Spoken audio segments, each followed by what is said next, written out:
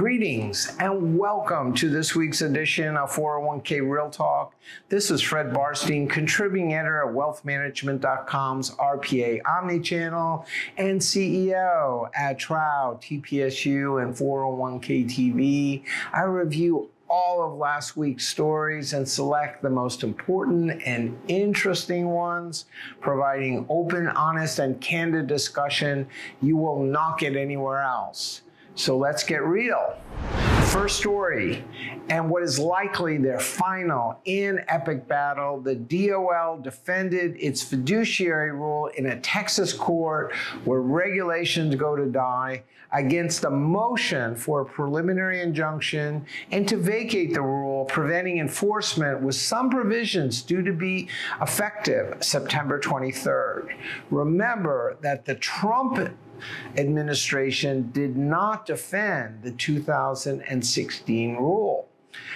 The agency claimed that ERISA does not exclude covering insurance agents and that the new rule complies with the 2018 case that overturned the previous iteration, being more modest in scope, noting that the market realities are that insurance agents are not merely salespeople.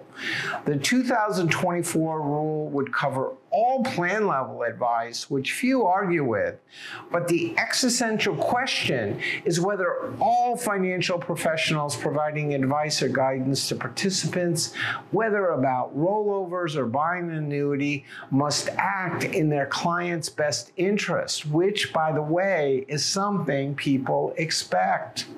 Lurking is the pending Chevron Supreme court case, which could allow courts, not agencies, to decide issues when regulations are ambiguous, essentially emasculating agencies' rulemaking authority.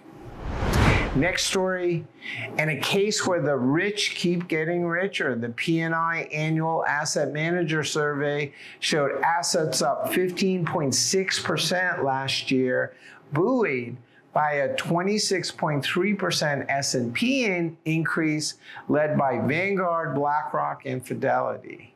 Driven by concerns about fees and increased litigation, the groundswell towards passive investments continues as index funds not only grew faster, but they also beat their respective active competition in all categories.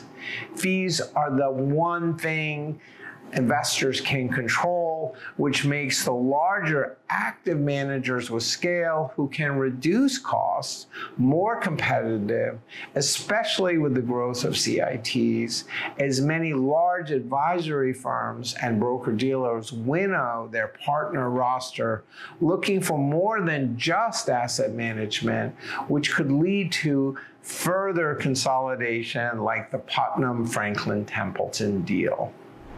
Next story, in a move that shocked the RIA world, taking $3 billion off the table, Fisher Investments sold a minority interest to an Abu Dhabi fund valuing the $275 billion firm at $12.75 billion at an estimated 20 times EBITDA. Though likely not a benchmark for smaller firms, it does show continued interest in investment advisory companies, especially by sovereign funds, as a related Abu Dhabi fund purchased 20% of CI Financial. Though touted as an estate planning tool, the infusion of capital could signal acquisitions, which Fisher has mostly eschewed. Though maybe not related, there are rumors of change at their 401k Solutions Group, led by Nathan Fisher, who has grown the small market advisory division to an estimated $5 billion.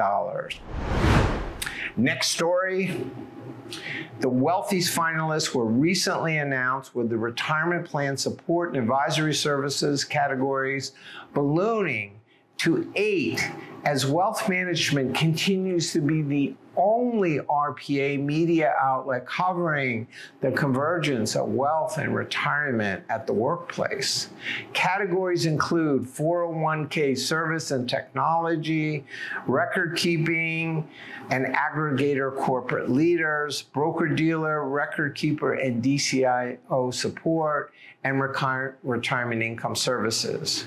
Congratulations to all finalists, and I hope to see you at the Wealthies Award Dinner September 5th in New York City, immediately following the RPA Broker-Dealer Roundtable, followed by the Aggregator Program October 4th through 15th at Wealth at Work. Finally, for literally decades, the in-plan retirement industry has been saying the time is now.